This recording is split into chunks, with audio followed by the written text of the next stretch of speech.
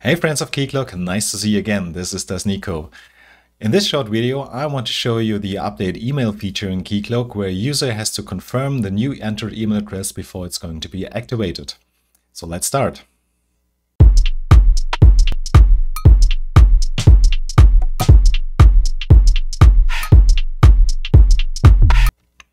To be able to use this update email feature in Keycloak, you have to start your server with the enabled preview feature update email. So this feature is still a preview, and how you enable preview features, this is being covered in the Keycloak guide on the Keycloak.org website, enabling and disabling features. So we have the section preview features, and if you scroll down to the preview features, you see the update email action as a preview feature, and in the relevant options section, you see how you configure the features to be started while you start your Keycloak server.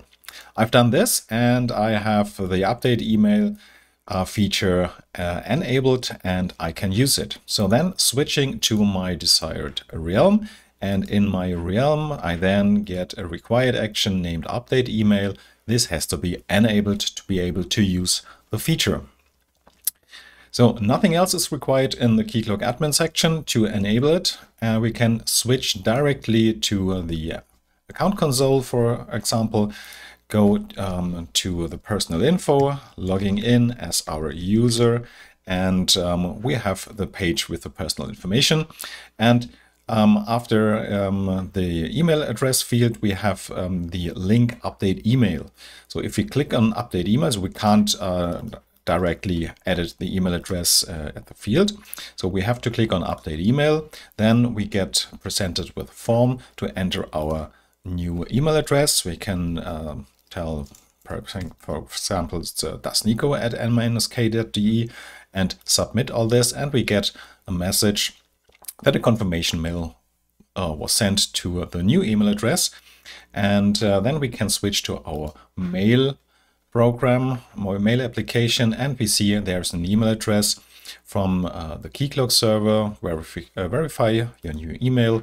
There's a link with an action token in it containing the new email address, and this will be set when we click on it. That's what we do now.